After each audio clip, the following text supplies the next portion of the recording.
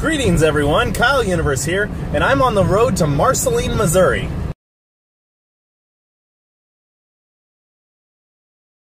Yeah, it's a little foggy out here right now. Honestly, it kind of reminds me of the video game Silent Hill, just because it's like you'll be driving and just slowly out of the fog, like buildings will just kind of come at you. It's like, oh my gosh, that's creepy. But if you're a Disney fan, then you probably know exactly why I'm going to Marceline. You see, Marceline is actually the hometown of Walt Disney, back when he was a little boy. And what makes it even more interesting is that Walt Disney himself said that a lot of his greatest memories from his childhood came from his time in Marceline. And I've always wanted to go see the town. Alright, I finally made it. There's the Marceline sign right there. And as you can see, the weather has gotten a little bit worse. It's cold, it's rainy, and I had to switch to my thermal wear. Well, thermal wear being just a heavy jacket and like my hat, but you know, whatever. But I am really excited to go down there and see Marceline. It's like, so let's take a trip, shall we?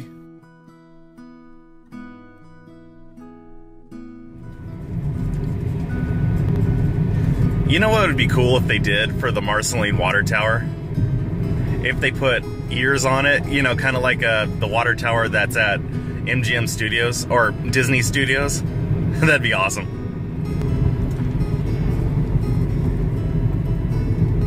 Oh look, there it is.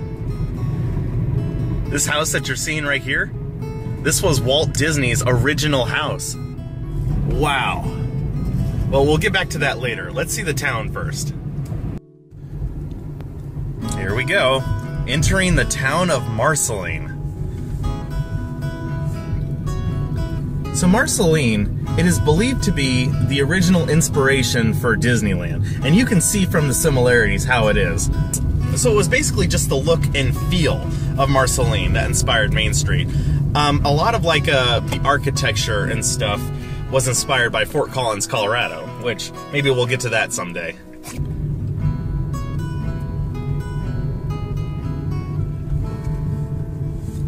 Ooh, there's a place I know something about. Okay, so right over here is the famous Marceline Coca-Cola mural.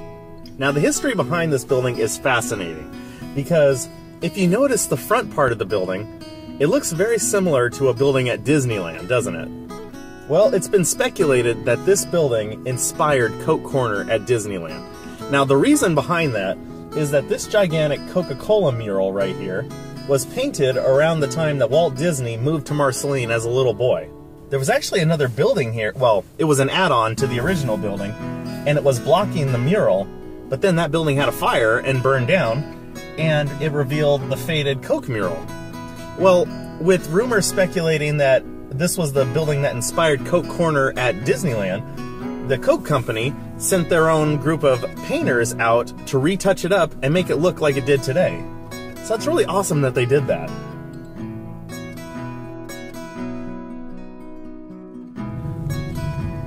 And right over there is the Uptown Theater. So 1 year after Disneyland was opened in 1956, Walt and Roy were invited back here to Marceline. And to everyone's delight, they accepted. And this very theater right here showcased their movie, The Great Locomotive Chase. This movie played from 1:30 p.m. to 1:30 a.m. the next morning. And Walt and Roy, they stood right over there and greeted each child as they entered the theater. Before it started, they even had the kids sing the Mickey Mouse March. And it's actually interesting because they didn't get the Mickey Mouse Club out on TV here until much later, so they had to learn it at school. And this is also the site where the Disney company decided to showcase the spirit of Mickey back in 1998. It was basically a straight to VHS of Mickey Mouse cartoons from the 30s and 40s.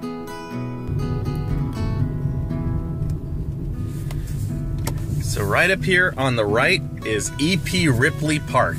Now, if that name sounds familiar, it's because it's the name of the train at Disneyland. And see that gazebo back there? Walt and his family would even listen to band concerts from it. That might have also inspired that gazebo that used to be in the front of Disneyland. And coming up over here on our right is the old train station, which they've now turned into the Walt Disney Boyhood Museum.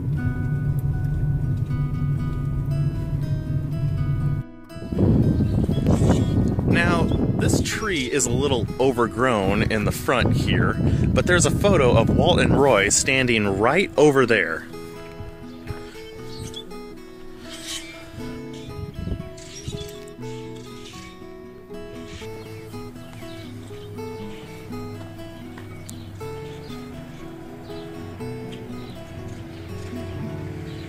Well, I just got done with the family museum and saw so many great things, but unfortunately they wouldn't allow filming in there. So I took a lot of pictures, so maybe I'll make a separate video of that, of all the stuff that I saw, and just talk about them. But there's one more thing I need to see before I leave town. So you kind of have to park down there because, of course, Walt Disney's old house right here, even though it is a historic site, it is a real house, so people are living there right now. So of course you can't just walk up to it and say like, hey, you know, can I look around? Of course not. You know, you gotta be respectful for other people's property. Wow, just seeing this place is surreal. It's like I can imagine a young Walt Disney just playing on that porch right over there. Man.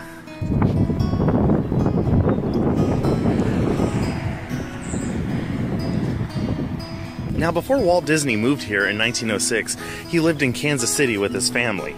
And I can imagine just the change in, like, atmosphere.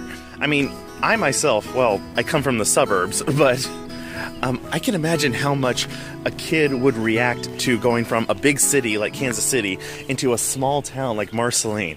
It's like, that would be like my dream. When I was a little kid, I know I always liked to explore the woods and just, you know, just see what I could find out there, go on adventures. So even now, with a place such as this, with all this wooded area and just this countryside just to explore, I would have had a field day. And I imagine Walt Disney did years ago as well. Oh my gosh. Now behind the house and down on the property a little bit is this walkway that leads to Walt Disney's Dreaming Tree. Now what the Dreaming Tree is, it was a place that Walt Disney even said himself that he would come and just fantasize. He would just daydream for like hours underneath this Dreaming Tree. However, sadly, the tree is not standing upright today.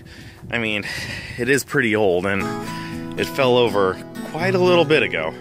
And they have this fence right in front of it to, I guess, protect people from, you know, pulling a piece off of it and getting a memento or something. But it was right around, I'd say, back in that area where Walt Disney and Roy, when they came back to Marceline, I think that was in the mid-50s, and they took a picture with it right there.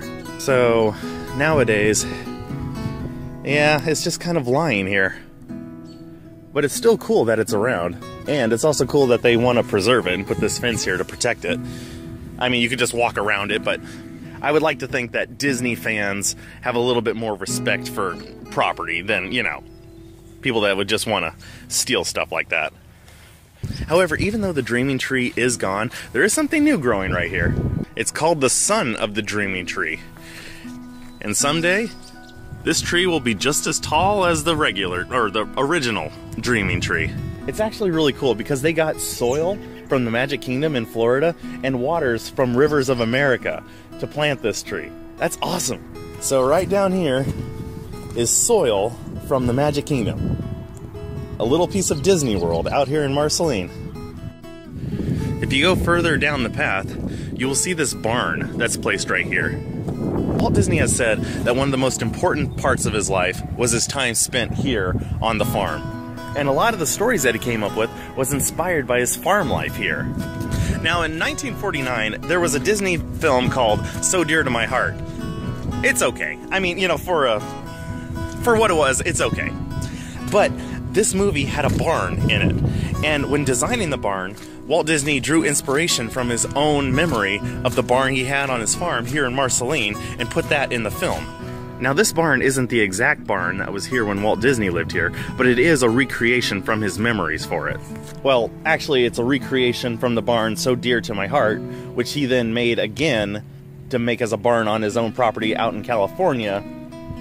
And then they made this one off of that one, which was based on So Dear to My Heart, which was based on the Marceline barn. Got that? But I'm about to show you the coolest part of this barn, and this is really awesome.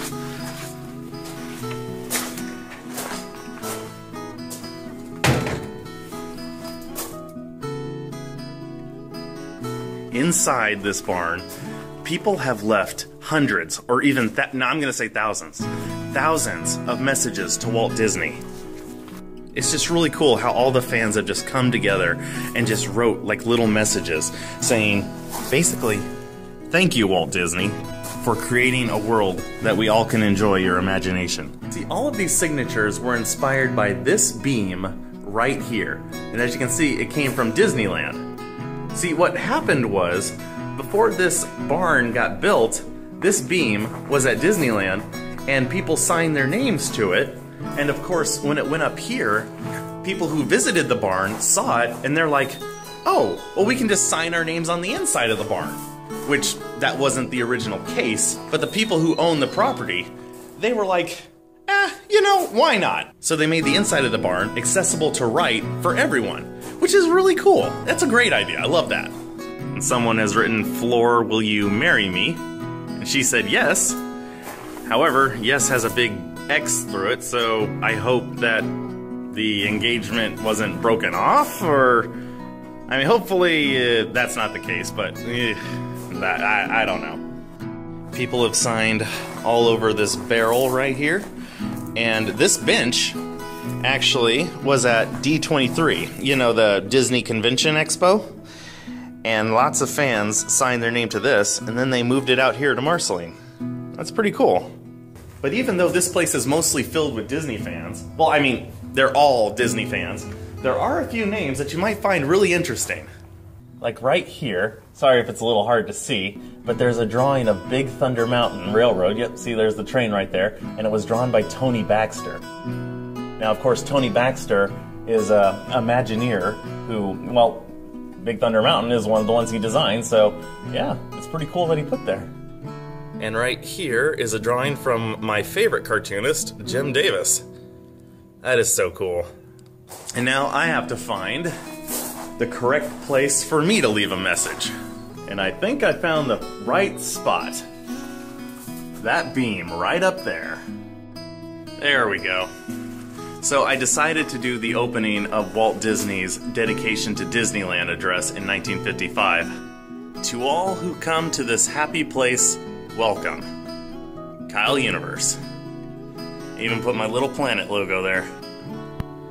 So if you're ever out in Marceline and you want to see my signature up there, just come through the door right here and then look up, and it's like the 1, 2, 3, 4, 5, 6, 7, 8, 9, 10, 11, 12, like 13th beam that's going across right here. You know, being out here in Marceline, it's actually really humbling, because I've seen the places that Walt Disney walked, where he stood, where he lived. And when you really think about it, he was just a normal person, like you or me. You know, it's like, because I personally didn't know Walt Disney, and I know a lot of us didn't, we think of him as like this legend, or like this god. But when you really get around here, like walk like right here past the dreaming, or the son of the dreaming tree, you realize that he was here too. You know, he was just a normal kid who just had big dreams, and he made them all come true. And if he can do it, all of us can do it. And that's really inspiring. It's like, never be afraid to dream big. And, you know, it may be hard. I'm not gonna say it's gonna be easy, but all of us can make our dreams come true. If Walt Disney can do it, and he came from these humble beginnings, then I think we all can do it. And that's what I take away from Marceline. And that's a good lesson to take away. Thank you for joining me. I'm KyleUniverse. I'll see you out there.